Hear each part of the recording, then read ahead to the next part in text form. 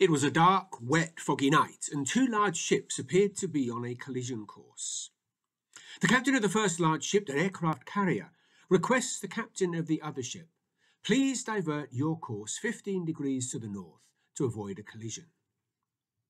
The reply comes back, "Recommend you divert your course 15 degrees to the south to avoid a collision." The first captain, a little bit irritated by now, says, "This is the captain of a US Navy ship. I say again, divert your course." This time, the reply comes back, "This is a lighthouse. Your choice." We don't like to give way, do we? Around Ilford, cars are parked on both sides of many of the roads, with a few passing places where people have their driveways. And how often two cars end up facing each other, neither able to get past because they both try to drive down between the two rows of cars at the same time. Neither driver is willing to wait nor to back up. And then, of course, other cars stupidly drive up behind both of the cars and then the horns start blaring. It's quite entertaining from the bedroom window. But the point is, we don't like to give way, do we? We don't like to submit to anyone else. But that will be a problem if we want to follow Jesus. Every day and in every way, Jesus submitted himself to the will of God the Father. And Hebrews 5 verse 7 says that his prayers were heard because of his reverent submission. To follow Jesus, then, means we also learn to submit to God in all things. And we can't say, well, that's different. I'm not going to submit to other people, but I don't mind submitting to the Lord. It's not as simple as that. Well, let's see what we can learn from Jesus. Let's see how we can follow him in reverent submission. First of all, Jesus wanted to submit to the Father's will. Food is something that most of us enjoy most of the time. A baby wakes up because she is hungry and wants to be fed. Children come out of school, and before we even get home, they ask, "Is there anything to eat?" Even when we're not feeling that well, we can be tempted with something, even if just a little amount. Most of the time, most days, we enjoy our food, especially on those occasions we cook something special. At all stages of his life on earth, in all situations, indeed in every way, Jesus had food that he loved. And that food was to do the will of the Father. In the Gospel of John, Jesus sat down by a well whilst his disciples had gone into the town to buy some food. And he had a long conversation with a Samaritan woman. After the disciples get back, they urged Jesus to eat something. And he said to them, "I have food that you don't know about." Well, the disciples are confused. Has Jesus hidden a couple of samosas in his pocket? The question they actually ask each other is, who could have given him anything to eat? And so Jesus explains, "My food is to do the will of him who sent me. As necessary as it is to eat, so it is necessary for me to do the will of the Father. As enjoyable as it is to eat, so I enjoy submitting my will to the Father in heaven." As much as we look forward to mealtimes, Jesus looked forward to submitting his will to the Father and doing what pleased the Father. It's easy enough for us, of course, to sing the words, "I lay it all down again," or "Take my life and let it be consecrated, Lord, to thee." But in the classroom, in the office, in the Zoom business call, at the local shop, how do we submit to what the Father wants? Indeed, what does the Father want? It's all right for Jesus to say, "I do what I see the Father doing," but what is it that God wants us to do on all of our front lines? Well, you know, God wants us simply to be like Christ, to be humble and loyal, honest, reliable, kind and forgiving, helpful, caring, comforting, willing to walk alongside one another. Jesus always loved to do the will of the Father. It was, he said, like eating food. So whether your favourite food is salmon and potatoes, or chickpea curry, jerk chicken, or goosey soup with fufu, what does following Jesus and learning reverent submission look like for you this week? For all of us, it means simply submitting our will to God wherever we go and in all that we do and all we say. Most of us eat food daily. And therefore we are called to follow Jesus and daily submit our wills to God the Father. You'll remember Jesus taught us to pray, your kingdom come, your will be done here on earth as it is in heaven. And that includes my words and my actions and my attitudes, the places that I go to and everything that I do. I can't pray for God's will to be done on earth if I'm not prepared to accept the will of God in my life. And therefore I submit my studies to the Lord and give my best efforts to them.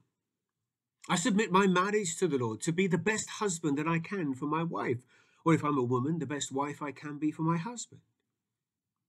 If I'm single, I submit that to the Lord also, whether I am content in it or whether I'm disappointed.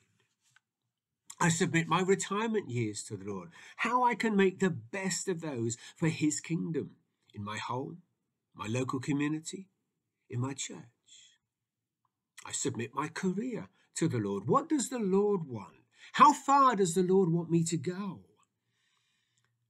Some of us may have a job that gives us more time in the evenings. Some of us may advance in our career and take a job with more managerial responsibility. Neither are wrong.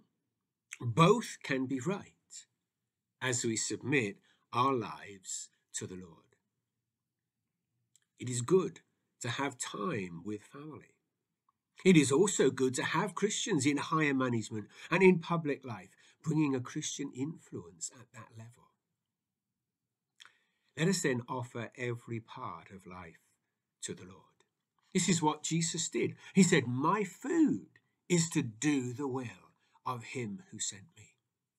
Jesus wanted to submit to the Father's will. Secondly, today, as we begin to focus more on our readings from Hebrews 5 and Matthew 26, it's clear that Jesus went through pain in order to submit to the Father's will. Now, at this point, please don't just sit back and say, well, then that's not for me, because I don't like pain. Nor did Jesus. But he went through it in order to please the Father and for your benefit. Jesus experienced many difficult situations. Jesus was accused of breaking the Sabbath when he did something to help. Jesus was accused of blasphemy for claiming to be the Son of God. Jesus was accused of having a demon when he was setting others free. He was rejected. He was misunderstood. He was tempted. Have you ever noticed how Luke ends his account of three such temptations? The devil left him for an opportune time. In other words, the devil was always looking for a good moment at which to try to tempt Jesus. At the end of his life, he was betrayed by one close friend. He was denied by another who said he had never seen Jesus. And he was deserted by the rest of his disciples. Matthew 26 shows us the depth of his pain in the Garden of Gethsemane. Jesus knew that Judas was on the way with officials to arrest him. Jesus knew that by 9 o'clock the next morning he would be on the cross. Jesus faced the most extreme, difficult moments. And so he prayed. Our reading in Hebrews 5 says he offered prayers and requests with tears and cries. The word prayers means speaking to God about a specific need. Other examples of the same word in the Bible speak of a prayer that carries a depth of feeling and emotion. For example, in Romans 10, Paul says, "My desire and prayer to God."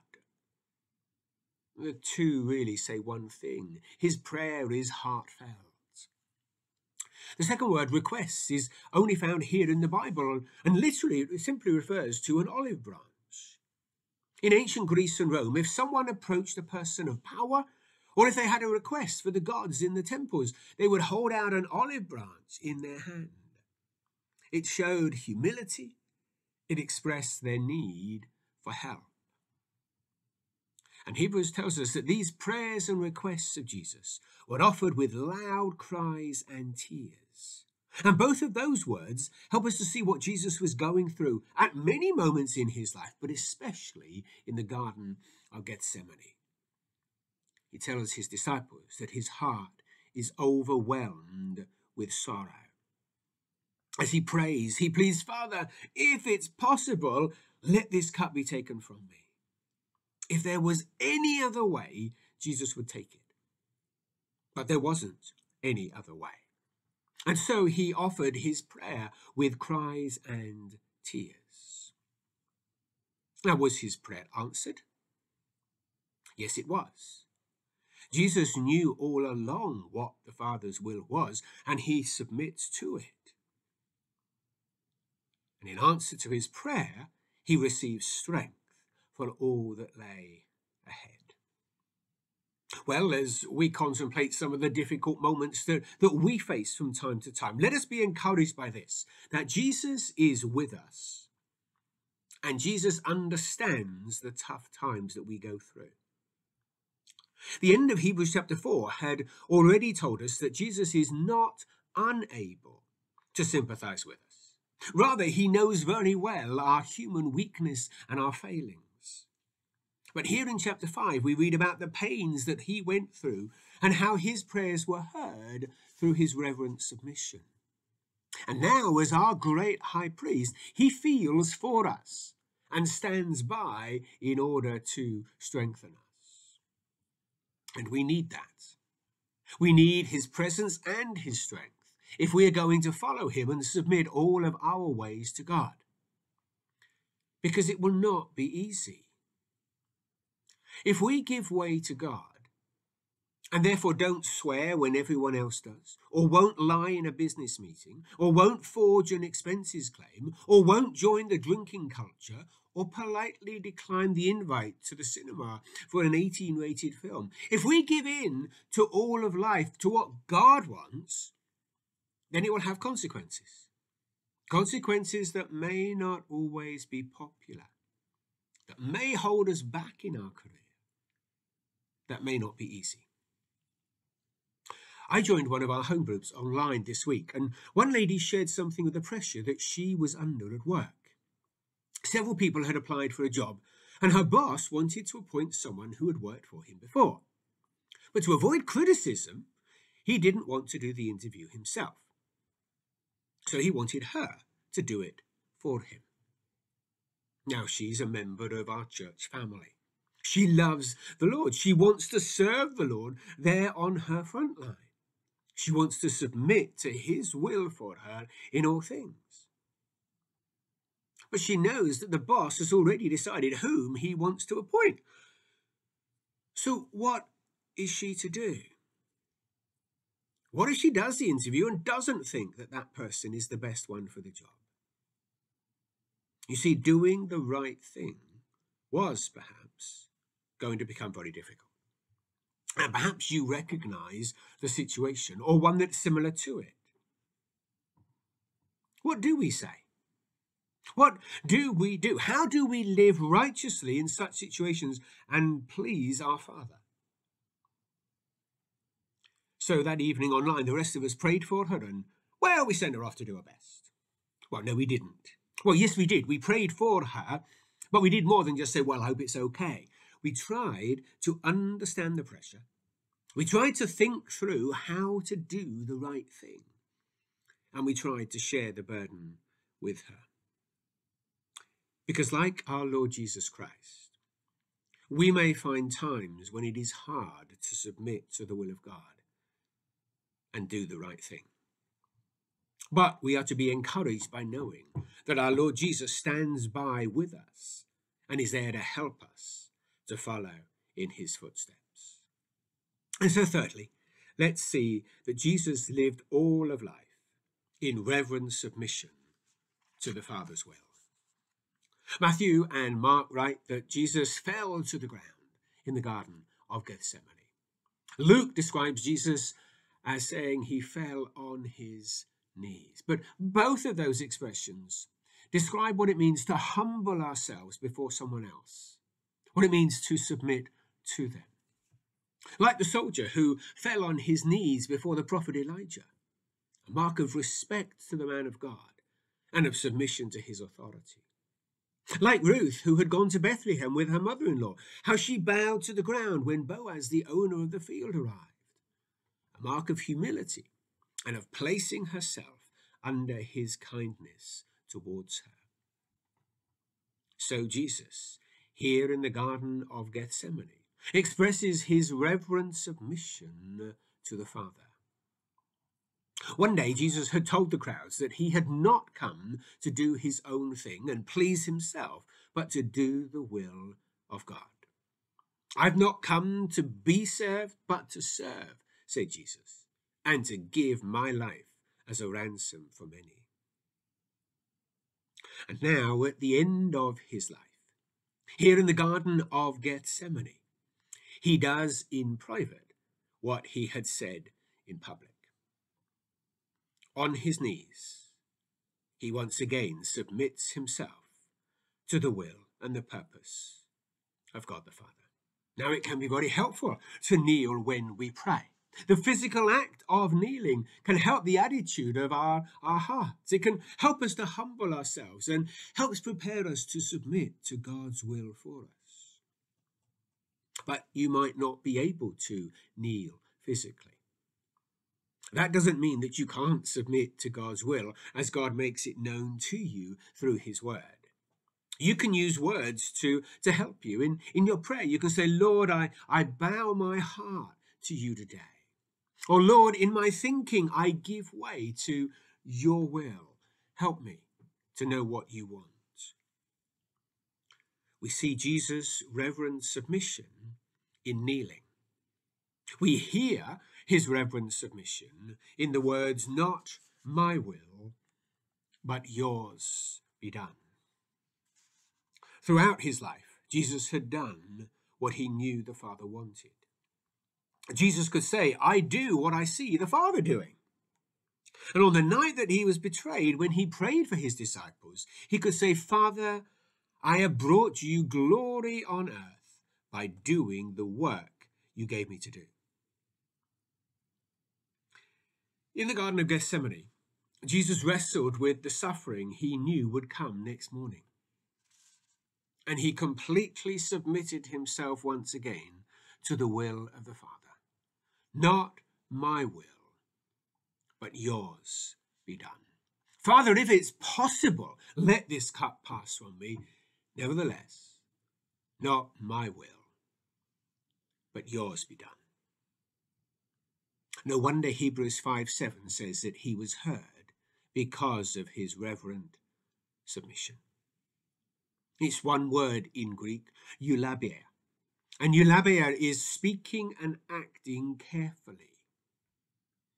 Strong's Concordance illustrates it with the example of the way in which we might carry a priceless Persian vase across a room. We would watch every step very, very carefully. When eulabeia is applied to the way that we relate to a person, it means that we act carefully in their presence because we recognize who they are. And so we speak with honor, we act with respect, and we submit our will to God. Eulabeia is being devoutly submissive. And during his life on earth, this was the way in which Jesus lived. And to follow Jesus is for you and I to do the same. To follow Jesus is to say daily, not my will, Lord, but yours be done. So will you say that about your studies, your friendships, what you do with your free time? Will you say, not my will, but yours, Lord, in how you spend your money and in what you give? Will you say it about marriage and family and home life? Will you say, Lord, your will about work, about relationships with colleagues and boss and clients? As we have seen today, it may not always be easy, but know that he is faithful. Perhaps you've been wondering about the lady I mentioned in home group a few moments ago, and how did she get on?